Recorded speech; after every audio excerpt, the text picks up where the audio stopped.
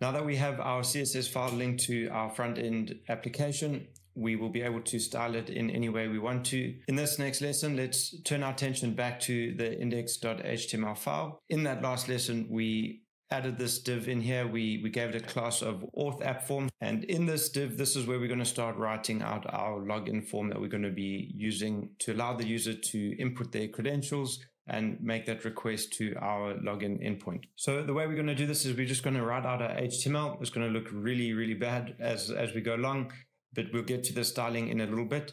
I'm not going to spend too much time explaining the HTML. It's quite simple and standard. So let's just go through it for the sake of building this out. The first thing in this div tag is I want to add a new heading, and I'm going to just make it an H2.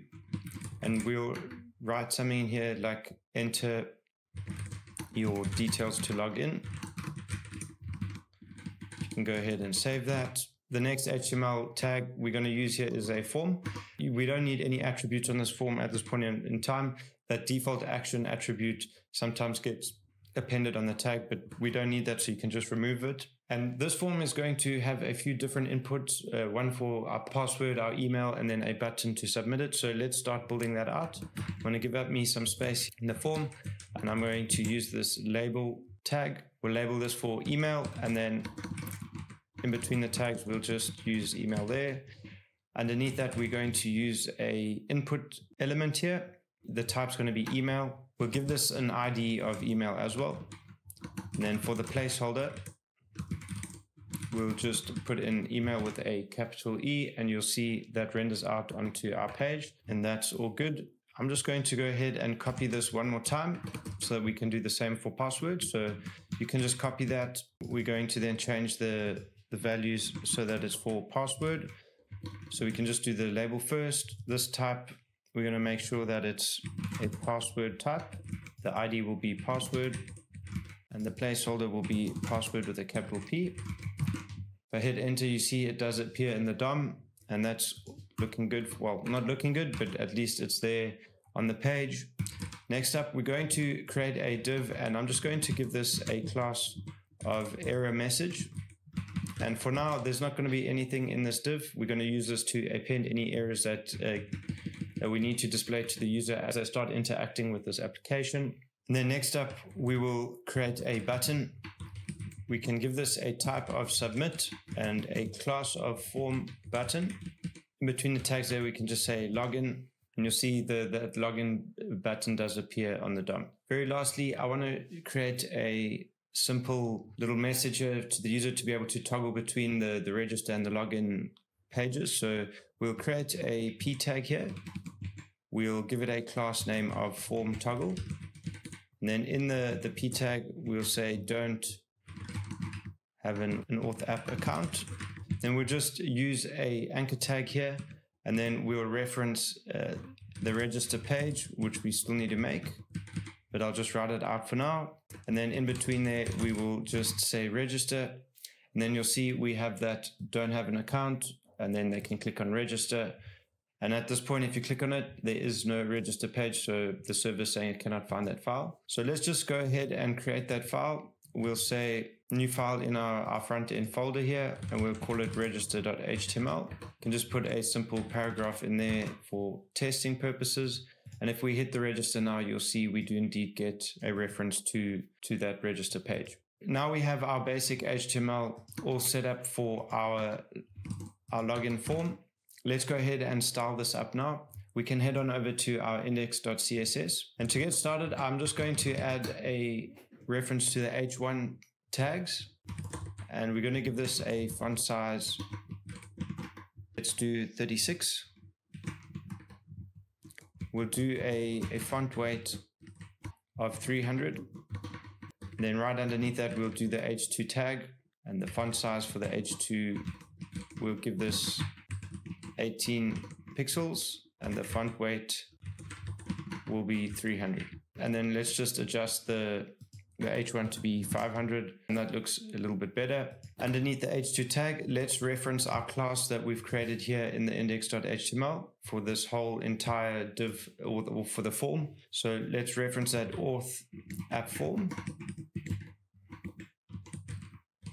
To start off, let's give this a background color of white. We'll do a font weight specifically for the form. We'll give that 200. Text align, we'll assign this to default to left. Then padding all around, let's give that a value of 40 pixels all around. Let's give this a very small border. We'll do 1 pixel solid, and then we'll use the RGBA again. We'll give that pure black color with a very light opacity of 0.16. And then lastly, let's add a border radius here. Let's do 6 pixels. Just add my semicolon over there. And then lastly, let's just do a fixed width here. Let's call it 360 pixels.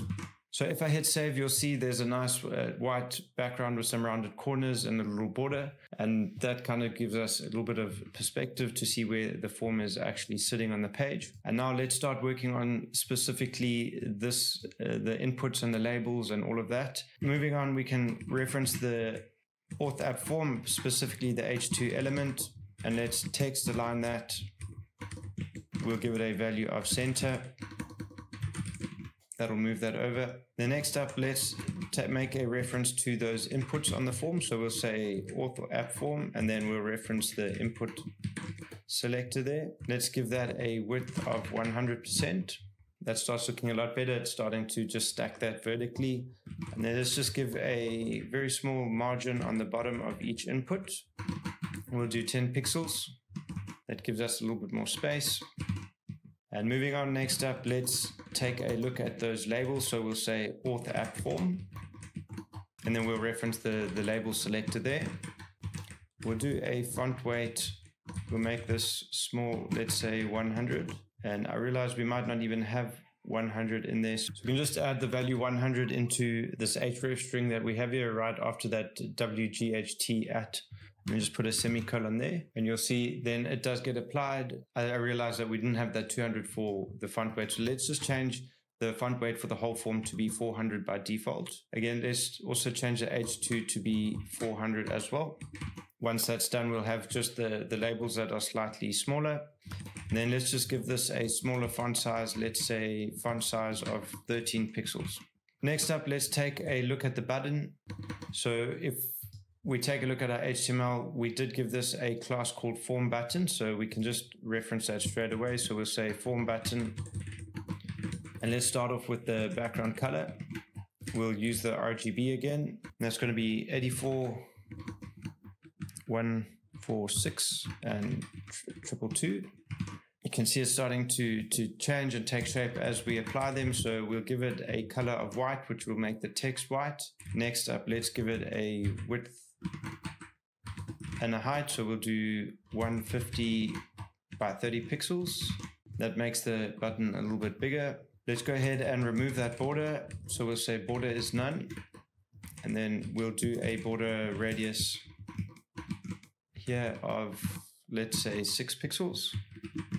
And then let's just use the display property here, and let's assign that with block. And then in conjunction with the display block, we'll say margin auto. Sorry, that's auto. And then that'll center that in the middle of our form. And I think that looks good. Something very basic and simple, but it looks half decent. Last thing to do here is just this P tag here. So we can reference this form toggle. So we'll say form toggle. And then let's align this in the center. Let's give it a margin on the top of 10 pixels. And then the font size, we will do 14 pixels.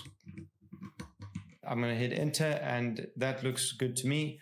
I think that's a good start for our application. So now that we've implemented that login form on our index.html file, we've styled it up in a very basic way. Let's take a short break here. We'll pick up the work we need to do on the register page in the next one. So I'll see you on over there. Cheers for now.